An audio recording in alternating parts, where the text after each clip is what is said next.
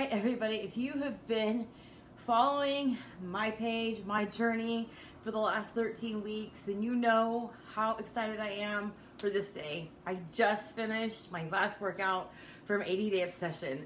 This is the end of 13 weeks of intense training, and I fell a day behind. A lot of people were finishing up today as well because they started a day behind just based on schedules, but I got sick about 2 weeks ago. I didn't even realize I was sick. My body fights sickness really well because I have been fueling myself with ridiculously clean foods for the last almost 6 years. So whenever I get sick, my body fights it off, but I ended up with a sinus infection and didn't even realize it.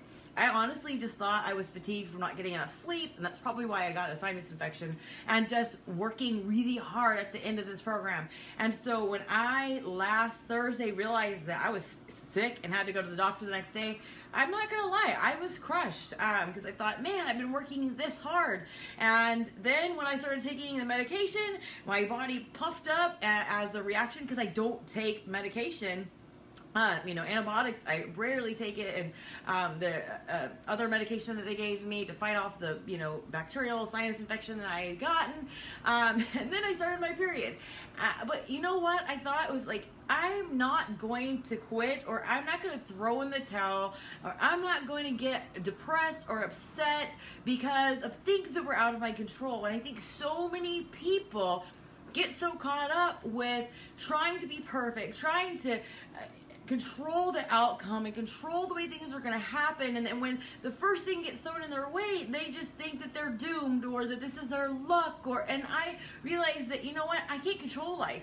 All I can control is me, and I showed up every day. Even when I was not feeling well, I showed up, and I'll tell you, my 100% was not the same as it was a month ago.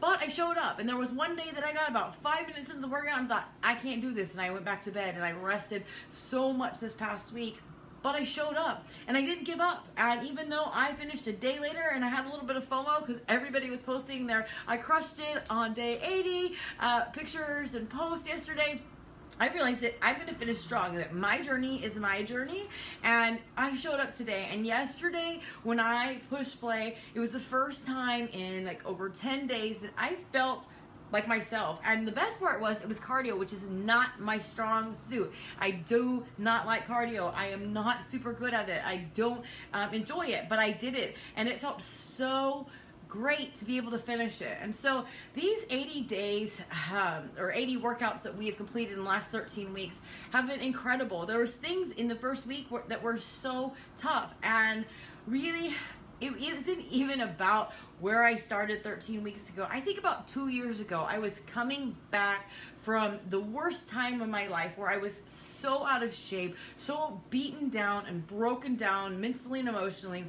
And Autumn is the one that helped me because she had a program that was coming out that I was prepping for, and my coach helped me get back on track. And she's the one that helped me start my health and fitness journey. And she just finished day 80 yesterday, and she's still here with me. And that is what I just keep thinking about, is that winners never quit and quitters never win. And we're still here. And I cannot believe what an emotional journey this is. As I was watching everybody post yesterday that they were finishing up the program and how emotional they were, I thought, I am so proud of myself, and it's been so amazing to see our friend Autumn be able to create another program that is her baby, that she's poured her heart and soul into, and to see our friend succeed at a dream and a passion is so incredible. But I didn't think that I would get emotional. And then today at the end of the workout, I mean, literally we were down to the last rep, and I was thinking, like, this is ridiculous. Everybody cried,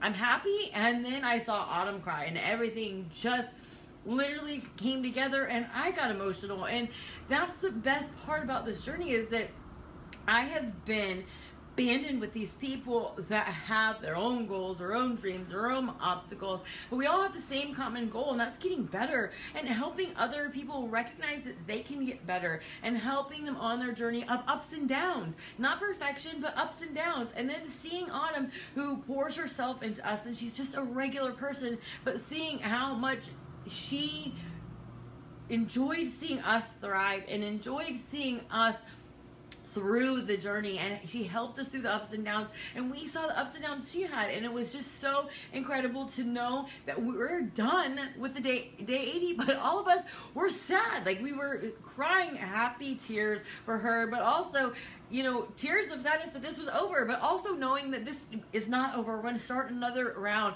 and then we're going to help other people as we've helped one another. And that is such an incredible thing to go through 13 weeks of intense workouts, mentally, physically, emotionally, and seeing what we together as a group went through. We went through so many obstacles together as a group, but knowing that we don't want it to end. Like, that's what's insane to me, is I was somebody who never liked working out, never thought that fitness was my thing. And I don't understand now when people say that. I'm like, how's it not your thing? We need exercise, we need to keep going, we need to keep living, we need to stay healthy so that we live a healthy, fulfilling life. But I was that person, and now here I am almost 6 years into my journey, and I just finished the most intense program of my life, and I'm not ready for it to end. I'm ready to start back up. And that is the beauty of this, is that, you know, somebody said the other day when I celebrated my 2-year sobriety anniversary, they were like, do you really think you can, you know, get sober without support? And I'm like, absolutely not. Maybe you don't need to go to a meeting. You don't need to go to AA. Just like you may not need to go to a gym, but you need support. You need a system. You need tools to do anything that's hard, anything that's challenging. And anything that you do that's challenging to you, that's outside of your comfort zone, is worth it. It's what doesn't, you know, challenge you won't change you. And if you're doing something where you feel completely safe and comfortable, you're really not living. So I finished all 80 workouts. I crushed them. I am so invested in my journey and helping other people, and I'm so happy for our whole test group that we finished this together, because I'll tell you, a lot of people can do awesome things on their own, but we weren't made to be alone. And when you can celebrate the ups, when you can celebrate those accomplishments with other people who get it, it makes it so much more enjoyable, and it makes it memorable. So that's the beauty of having a coach. That's the beauty of having a challenge group. That's the beauty of having a support system in anything that you do. So anyways, I'm super excited that I'm done with this. I'll be sharing my final pictures and measurements sometime tomorrow once I get them together. But I just wanted to encourage you to quit waiting. That tomorrow is a Monday. How many Mondays have you said you're going to start and you don't?